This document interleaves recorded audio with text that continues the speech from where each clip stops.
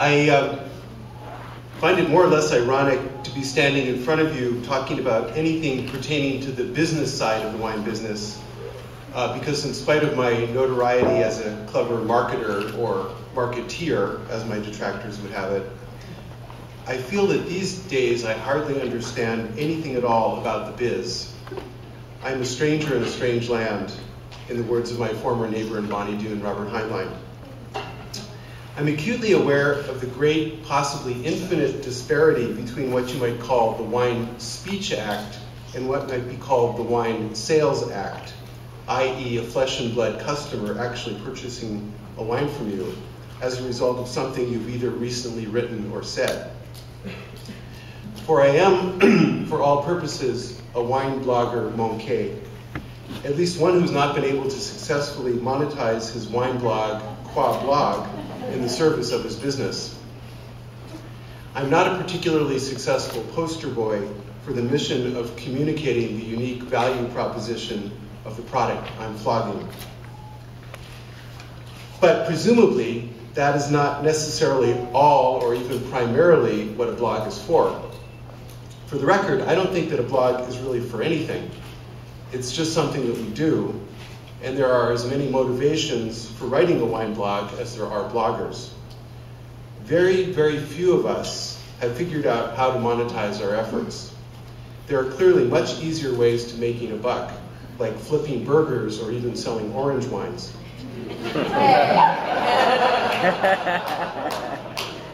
We blog because in some sense we must, like the salmon around here returning to spawn. Maybe the desire to blog stems from coming from a slightly dysfunctional family of origin, where you were never properly heard at the dinner table. At least that's my motivation.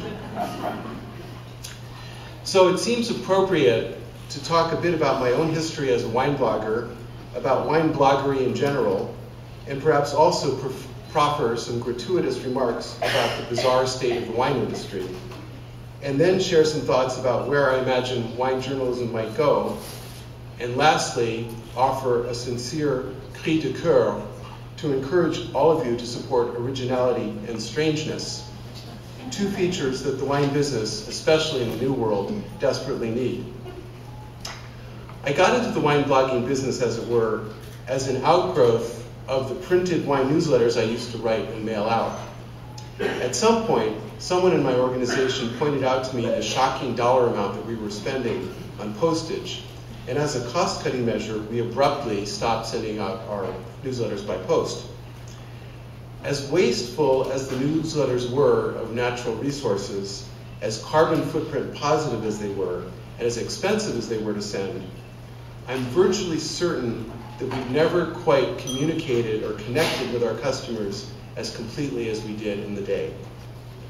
Our Dune subscribers got something like 16 or 24 pages of faux Dante and faux Terza Rima, or sincere renditions of faux Kafka or Joyce or Pynchon, along with obligatory purple wine prose, gobs of ripe fruity metaphors, with hints of hilarity, subtle suggestions of sarcasm, tinged with verdant notes of envy. Please don't think of me as a spy in the house of digital wine love, a turn Côte du Rhône, a Benedict Arnold Roberts. If I say it was the palpable presence of the newsletters in people's mailboxes that was the important meta-statement, the improbable extravagance of something like a precious gift. I'm not sure precisely what lesson there is here to be learned. Maybe it is or was, despite the fact that my wines then were largely vin de fort, or confections, if you will. Perhaps it was the extravagance of the prose, coupled with the extravagance of the weighty tome in the customer's mailbox, that communicated the message that I was, on the page at least, giving my all and then some. I should also mention that at the same time we produced a minimum of 12 new and distinctive wines and labels every year for our wine club members. This was utterly crazy and impractical, and it communicated the message that we were trying harder than anyone else. This cannot count for nothing. I think of J.D. Salinger's character, Seymour Glass, who admonishes his younger brother, Zoe, to shine his shoes for the fat lady, to show up with his running lights on. So if there's perhaps an incidental takeaway in my somewhat frothy remarks, it may be this. We are living in a time of shattered attention spans, trivial to non-existent bandwidths, and communication with one another generally limited to a soundbite or a brief text message, usually taking place at a stoplight. Customer loyalty as such, indeed any kind of loyalty these days, can best charitably be described as commitment light. But the person who somehow through all of this can express an allegiance to his customers, or in your instance to your readers, with a certain generosity of spirit, must gain our attention and maybe even respect and fidelity. In truth, it's been a tough one for me and my company. We've conditioned our customers to expect the world from us, and now, when we're only simply delivering really good wine at a fair price, along with a modest dose of piety, it's not quite enough. So what are the lessons learned? Rebranding, as they say, is a bitch. Be careful how you present yourself, especially if you're a joker, as you may eventually not be laughing quite as hard.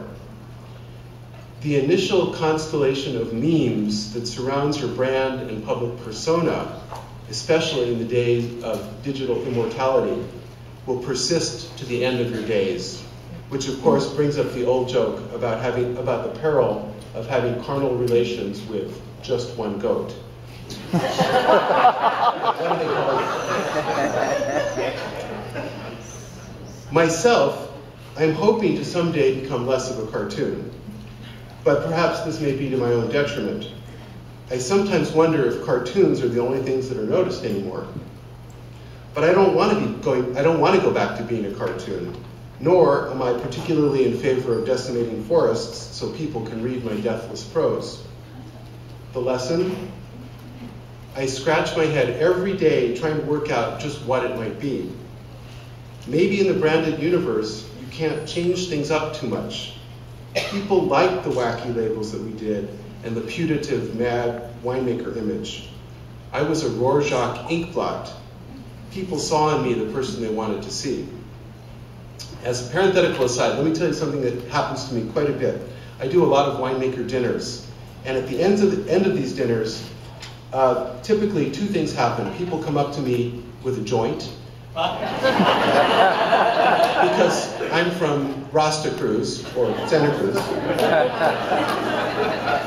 Alternatively, they will give me the secret libertarian handshake, absolutely convinced that I'm one of them.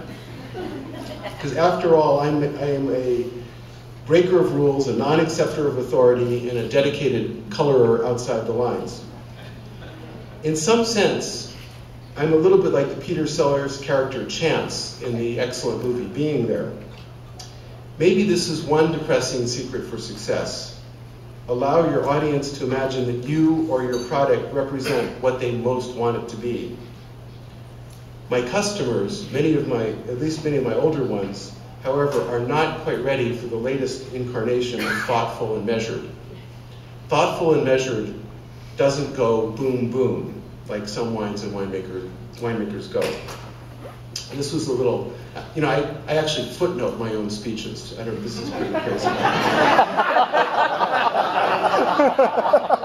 One of the footnotes that I had written was, the last remark is, I've observed a striking phenomenon, especially among certain highly successful winemakers of the Central Coast, who shall remain nameless, like Jim Clendenin.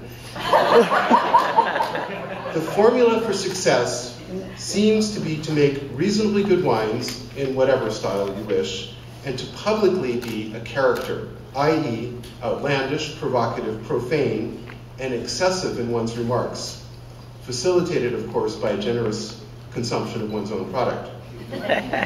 Maybe these winemakers are channeling Bacchus, the god of excess, or maybe they're just representing the thoroughly uninhibited person many of us aspire to be.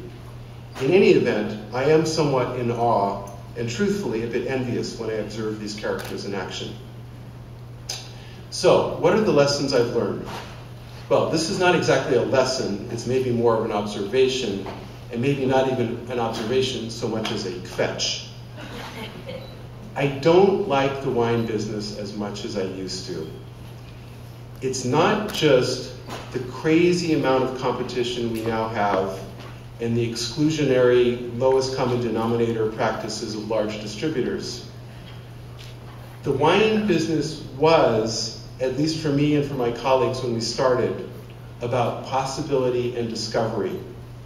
We were all learning, and wine drinkers and wine writers were learning along with us. We could make mistakes and be forgiven. There was, like the World Series, always next year. There was an enormous diversity of wine styles, at least domestically, none of them obviously superior to another. The wine business and wine culture 35 or 40 years ago was a sort of Garden of Eden, relatively unspoiled. And the next footnote is, there were still beaucoup bad wines. Think Latousse, Blue Nun, and Wente Blanc de Blanc.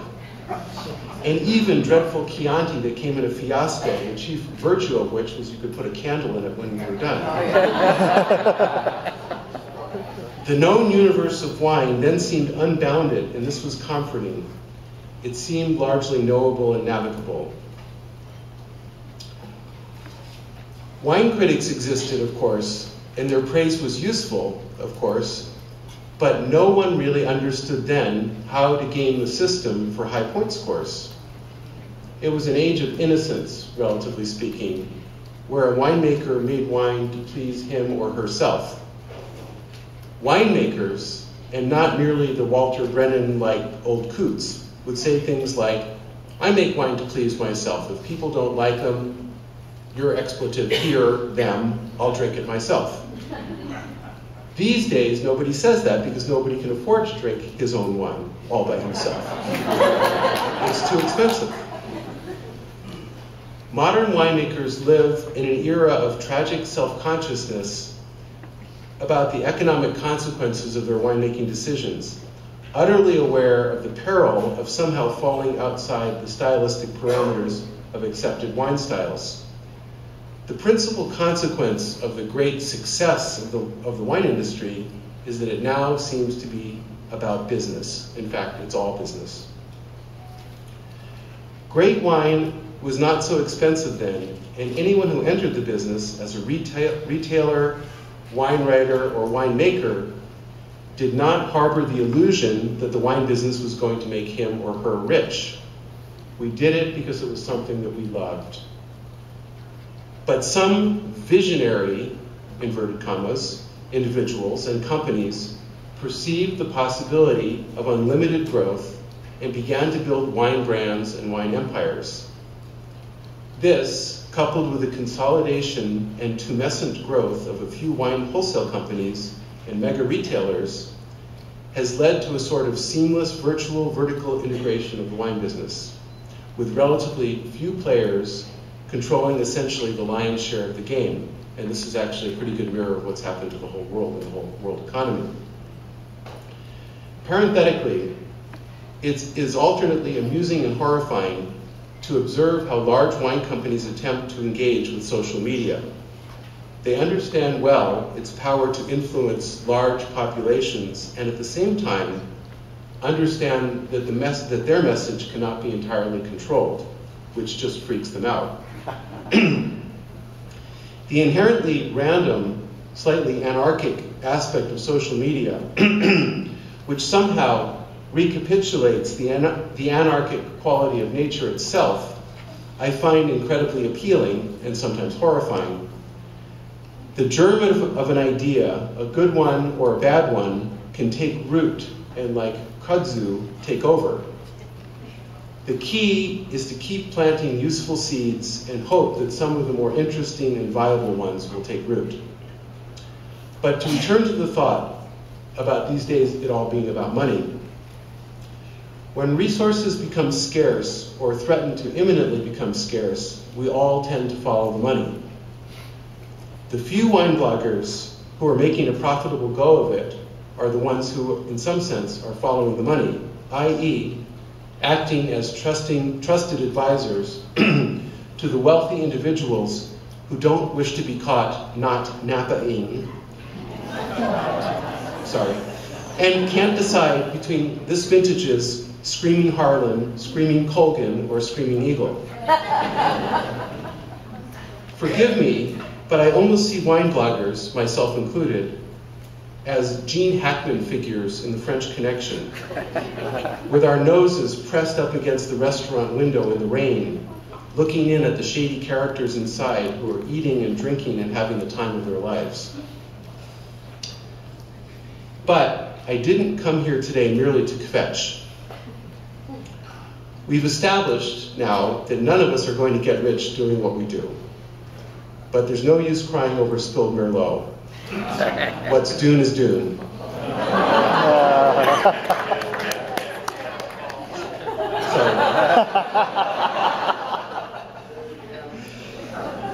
If we can't find monetary gain in this work, then certainly what we must do is find more meaning for ourselves and possibly even try to make something like a contribution to the larger world.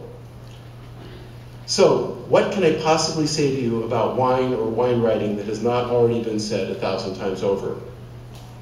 First of all, since we've established that, at least for us, it's not about money, let's then talk about beauty.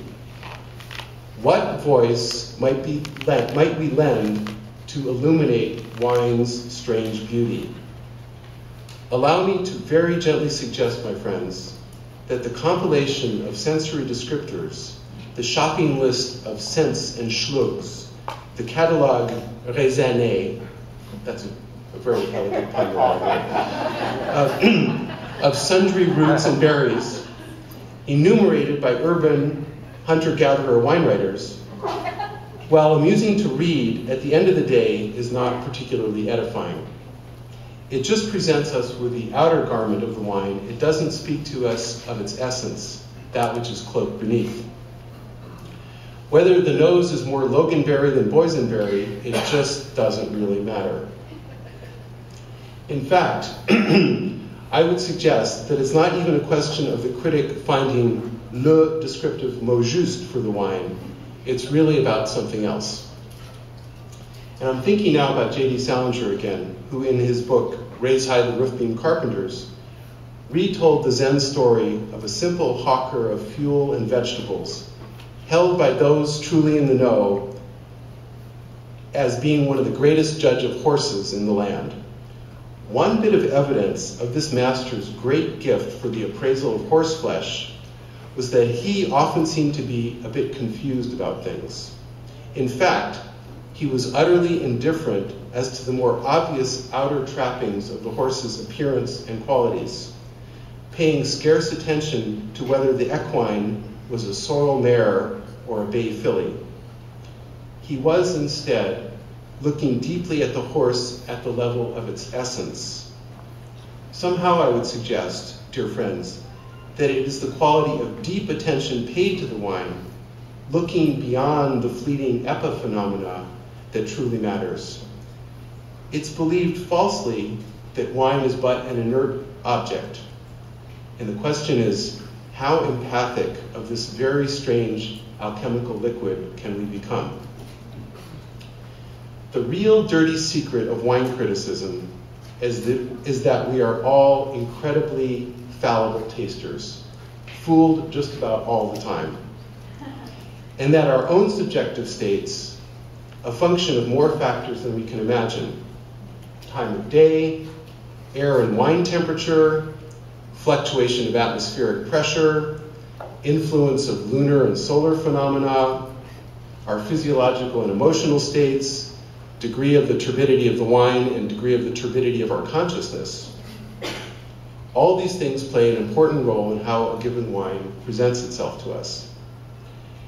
Instead of ignoring this inconvenient truth, I'd like to see us look at it squarely in the face and then meditate deeply on what are the implications of this knowledge.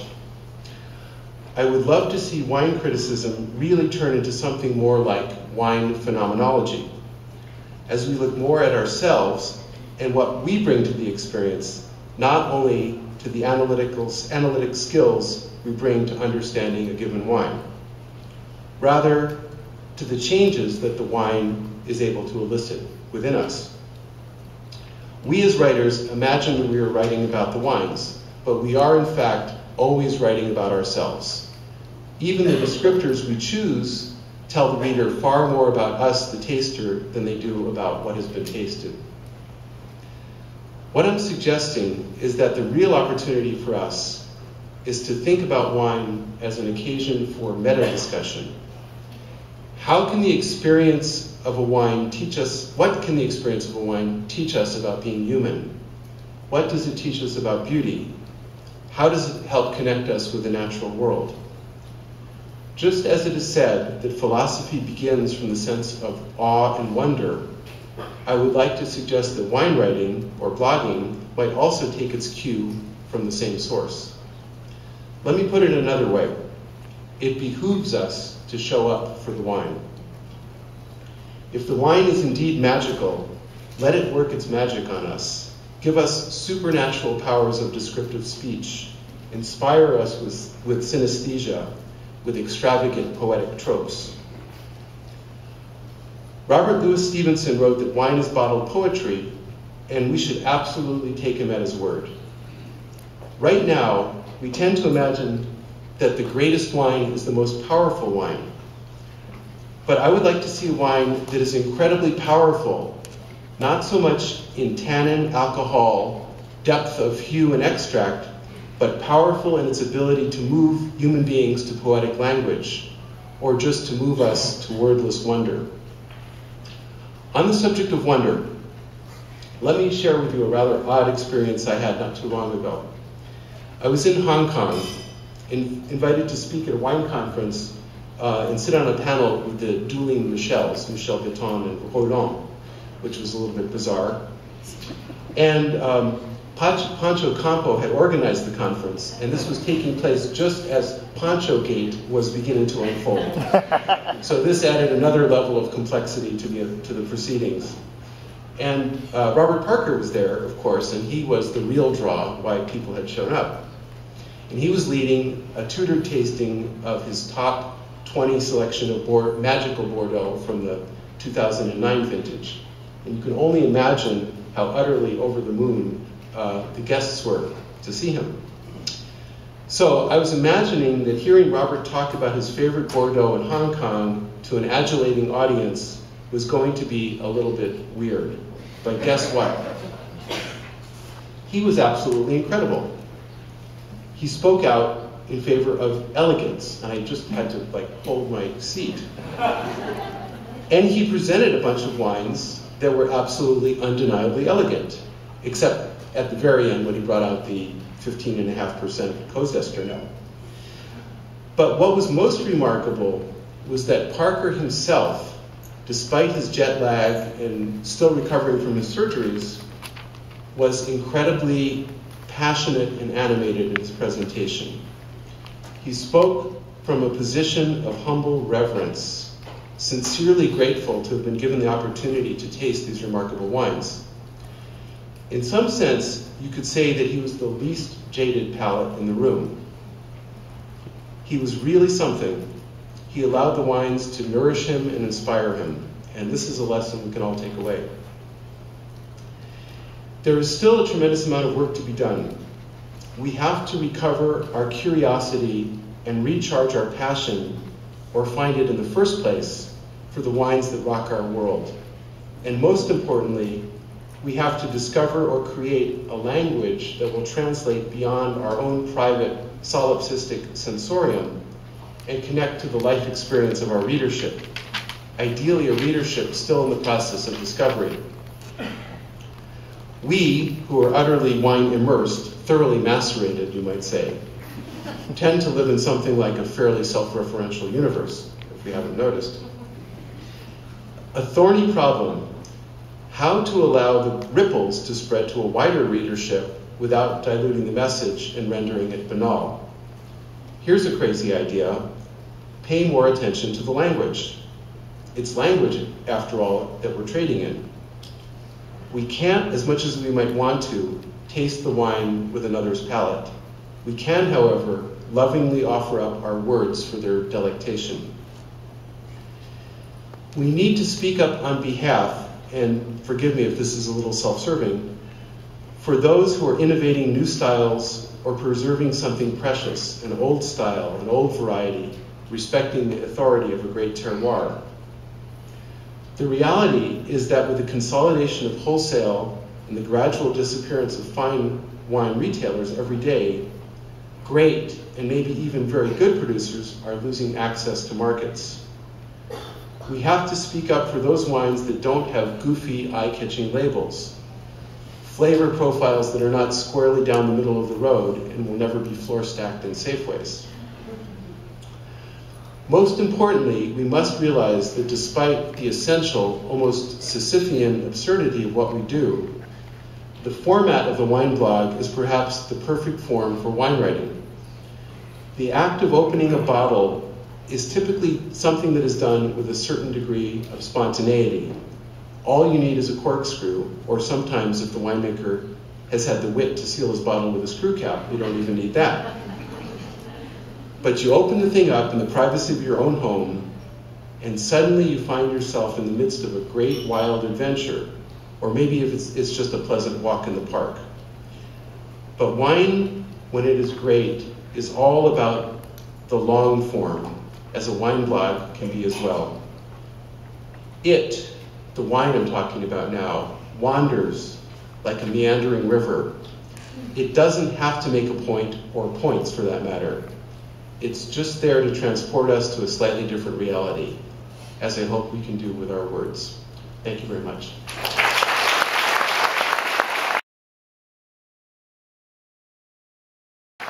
In your career, if you could do something different, what would it be? That's a really good question. I pretty much ask myself that every day. But that's just the neurotic in me. You know, I would have to be a slightly different person. I probably would, you know, I don't think I had the wit, the maturity, the wisdom to pursue Vin de Terroir when I was 20 years younger. I wish I had, although it's kind of would have been an impossibility. But I think this distraction of making mass merchandise wines, I think that was sort of a big distraction, and that was kind of a big chunk of my life that I'd rather take back if I could. Other questions?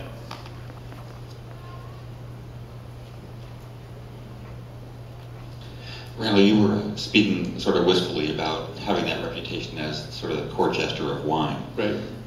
As though you're tired of it, and maybe regret having developed it. Is that the case? Yes. Why? Well, on my tombstone, the epitaph will say, "This time I'm serious."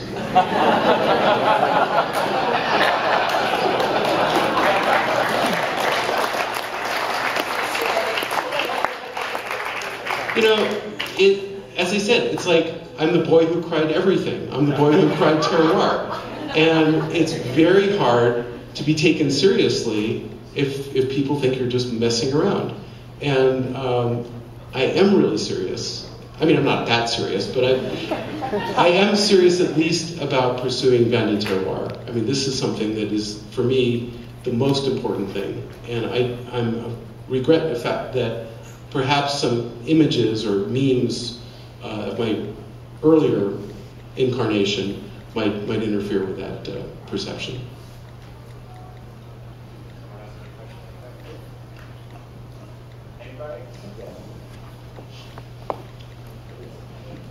As a producer of Oregon wine, I know that Bonny Doon got its start for your passion for Pinot Noir. Right. And I remember seeing some old bottles of Bonny Doon Bethel Heights Vineyard Pinot from the mid-'80s.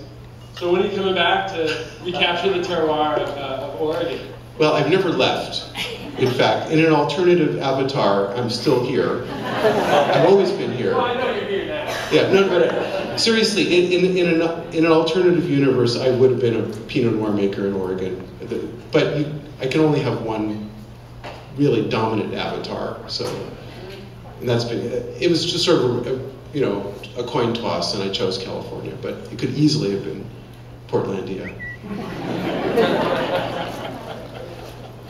Randall, I heard you came to Atlanta last year, and I heard you speak at a restaurant. You were talking about wines of terroir versus wines of effort. And I've had this argument with many folks that say terroir doesn't exist everywhere.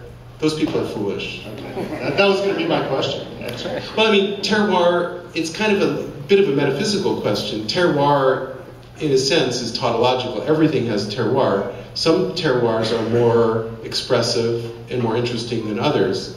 And then the other question is, it's a little bit like the tree falling in the forest. If you make a wine and you've obscured the terroir, is the terroir actually there? Well, it's there, you've just trashed it. But it's there, or it can be. If you grow grapes with drip irrigation, for example, you pretty much negate the possibility of the expression of terroir. So it's maybe all around us, we're just obscuring it. I have a question, Randall. How would you like to be remembered in the wine industry? Not as a wine marketer, not as a popularizer of screw caps, although that's probably what's going to happen. I think possibly I really want to, it doesn't matter how I'm remembered. What's important is that when I'm breathing my last breath, I really feel that I gave it the old college try as far as pursuing a vin de terroir. Whether I succeed or not, it doesn't really matter, but I really want to feel that I've given it my sincere effort. If you could step back in time, what would be your epiphany wine from California or the U.S. and one foreign epiphany wine? Really tough. Okay, the foreign one, that's probably pretty easy. That would be the 1947 Musigny Comte de Vogüé out of Magnum. That definitely was it. And then as far as the domestic wine, there's all these kind of strange things that go on around us of which we are oblivious. For example, when I started, I think I was still a student at Davis, I went to go see this guy in SoCal, in the Santa Cruz Mountains, called Dan Wheeler, who had a winery called Nicasio Cellars. And this guy was kind of like the Zelig of the wine business. I mean, nobody knew who he was, but he was kind of everywhere. He was the missing link between Martin Ray and David Bruce and Ken Burnap, and he was kind of informed all of their work. And he was a tiny little producer, and he was a do-it-yourselfer, and he dug a cave for himself, and he made his little cellar in his cave, and he had wines that he was aging in demijohns for 25 years, and they were still there when I got there. So I tasted wines from his cellar that were 25 years old that tasted like they were 3 or 4-year-old wines. They were fresh, they were vibrant, and this really gave me some sense that demijohn's a really interesting way of aging wine, but secondly, you could produce wines in the New World that actually had something like this quality of immortality, or at least incredible vital life force. So I think that sort of encouraged me that things could be amazing, at least in the Santa Cruz Mountains. Got any more questions, anybody?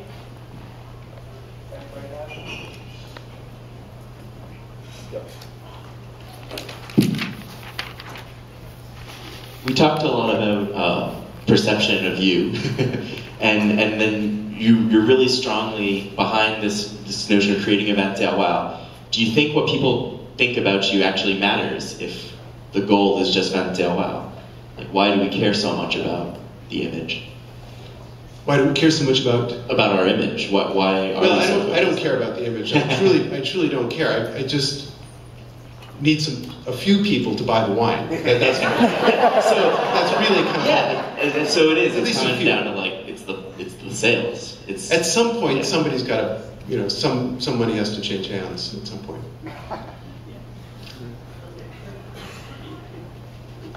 Well, thank you all so much.